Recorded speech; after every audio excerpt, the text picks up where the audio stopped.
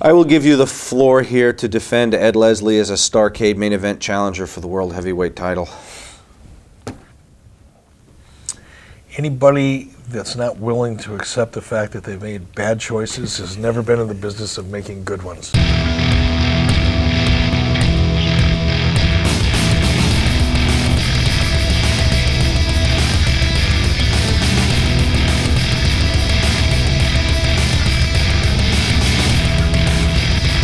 My only mission was to turn the first dollar of profit that that company had ever turned in the history of that division. We emerged from being perceived as a small regional wrestling company to being something more mainstream and more palatable for people like M&M Mars and GM and Coors Light and mainstream advertisers. Because that's what was really hurting us. We couldn't get national advertising. There's wisdom in it. I just wondered if you were able to say that at a table in Turner's headquarters. I did. It got me a lot of heat. Yeah. Got me a lot of heat. I was the kid from Minneapolis that never laced up a damn boot in his life, and all of a sudden now I'm kind of taking. I didn't mean it to be. Didn't want anybody to take it personally, but I'm taking shots at people that were from the South, and that didn't go over all that well. The idea was never to pick cherry pick anybody from WWF. Those people came to me in most cases. I didn't go to them. I didn't sit in a room and go, okay, who can I take from WWE? That never happened. The narrative out of WWE is that, Ted Turner just wanted to, kick Vince McMahon's ass, and it was a Vince McMahon-Ted Turner war. It really wasn't. I'm sure that made Vince feel better while he was getting his ass kicked. One of the very first things that Larry Zbyszko said to me, and he was one of the very first people to approach me once I showed up on location to shoot a show. He said, Eric, once you sign the dotted line here, you get a paycheck for life.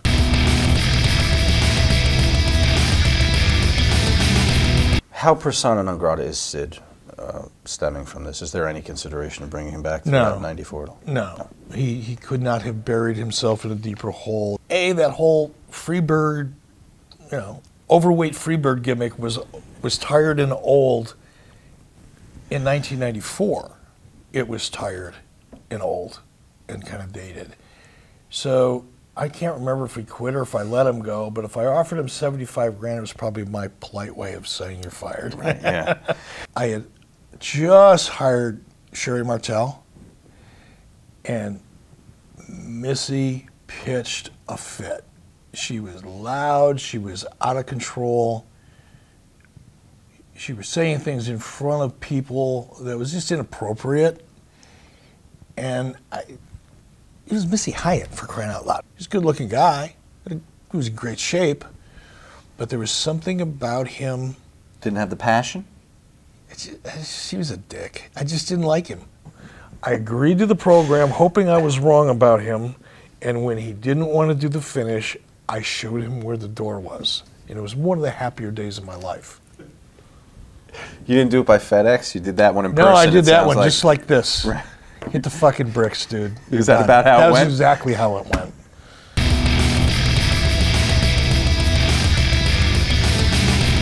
There were many conversations that I had with Dusty Rhodes before Ric Flair came back to WCW about Ric Flair and how they would never work together again and all the evil things that Ric Flair did. And then I'd hear from Ric Flair about all the evil things that Dusty Rhodes did. And, there's probably a little bit of truth on both sides of that equation, but the heat between the two of them was very real. In their minds, it was, very real. So it was tough. Rude was really pissed off at Ric Flair. I had to get that title back.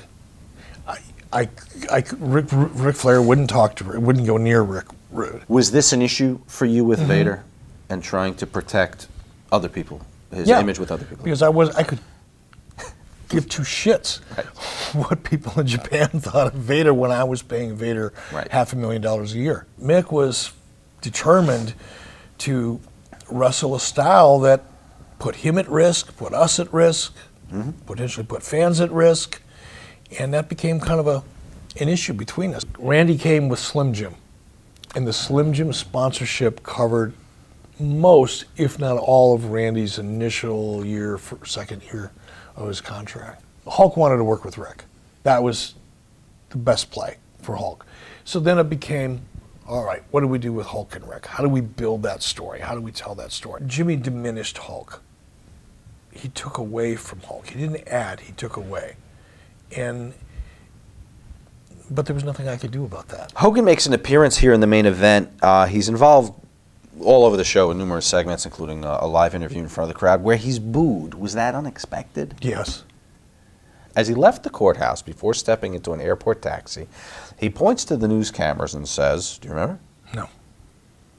Better watch the pay-per-view this Sunday, brother. I love him. Coming out of McMahon's trial. How do you not love a guy like that? He stated he was paid less than many of the company's Caucasian wrestlers because he was African-American and made to look loud, obnoxious, pompous, and shiftless. End quote. That describes 90% of the people that have ever worked in a wrestling business.